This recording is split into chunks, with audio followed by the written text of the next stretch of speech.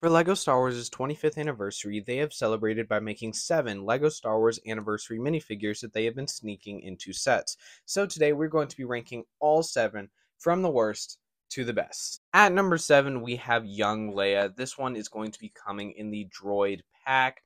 And while not just that I don't really like the Droid pack set, but also this is my least favorite figure.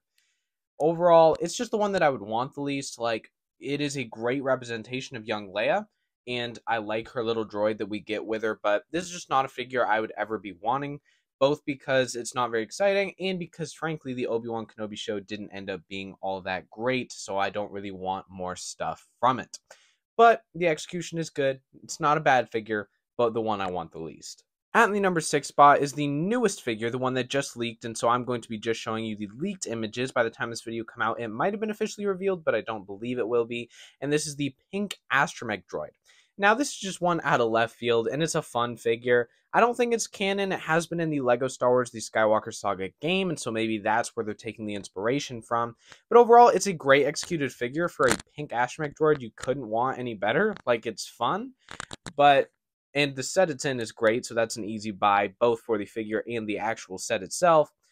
But it's just not a figure I would ever go out looking for, and so it finds its spot here at number 6. At number 5, we have the saddest character on the list, and this is Cal Kestis, because if you just lined up all these figures together, Cal Kestis would be the one that I would want the most. But sadly, LEGO's execution here is terrible. You're really going to make a Cal Kestis figure and not give him a poncho? Also, no arm printing really lacks here and makes the figure look very bland. I also think it could have included a BD1. That's not necessarily a need, though. What was a need, I think, was a dual lightsaber like he holds in the games, and so it's a bit lame just having his single one. And so overall, I think that this is just a lazy figure with lazy execution. Now, he's in a great set, so I think a lot of people will still pick him up for that set itself, but as the Cal Kestis figure, I am super disappointed, and it's just a very sad sight to see. So he's going to come all the way down at number 5. At number 4 is Clone Trooper 5s, and this one has stirred a lot of conversations in the community. The bad. No hairpiece is unfortunate if you want to display that beautiful head accurately, at least I suppose. The mega ammo pouch from Captain Rex is back, and no, I didn't want to see that nice torso detail we could see otherwise. You'll never believe this one, but there's no cloth cama. At least he can sit down now. Because if he had a cloth cama, according to LEGO Star Wars designers, he wouldn't be able to sit down. Don't ask me how I did that. The cloth pauldron on top was like a nice try, but it's flat. Our final category, the ugly. Community about the execution of this figure. A lot of people thinking that the helmet was simply just the wrong place to go, and a lot of people being sad of the non-inclusion of waist cape. And overall, I think that it's a fine figure. I think that it was executed fine. I do think the helmet could have used a little bit of improvement. I do think a waist cape could have definitely helped this figure to upgrade it to that elite status. Overall, I think it's fine execution, a fine choice, like not my favorite one, but also a very cool figure that we haven't had before. And so overall, I think it's right in the middle of the pack of these figures and comes in at number 4. At number 3, I think is the most surprising character on this entire list, and this is Darth Malak. I'm not going to lie to you, when they revealed this figure, I had to go look him up, watch some of the content on him to understand who this character was. I did not know who Darth Malak was, and so to be able to have a character so out of this realm, so new and interesting, it's just a very cool thing. On the execution level, his execution is great. Admittedly, the set isn't one that I really wanted to buy. I totally bought this set right here just because I wanted the Darth Malak figure.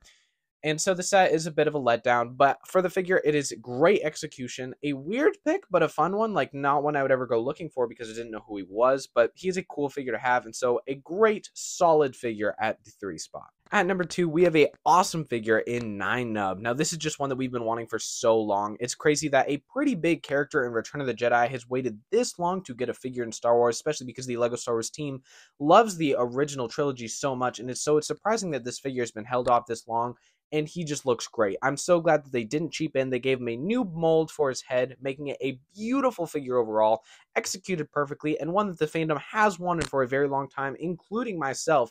This is a very desirable figure, one that I absolutely love. It's in a solid set, and so overall, I absolutely love this choice by LEGO, and so it's an awesome figure coming in at number 2. But at number 1 is the character that I never realized I wanted in LEGO until it was revealed, and this is Grieve Karga. Now, this is just such a great figure. Both the fact that we haven't had him in LEGO before is a little strange. He's in lots of pieces of Star Wars content, so it's strange that we haven't gotten a figure before. But also, the execution on this figure is by far the best of this anniversary lot, and one of the best executions on a figure, I think, in years.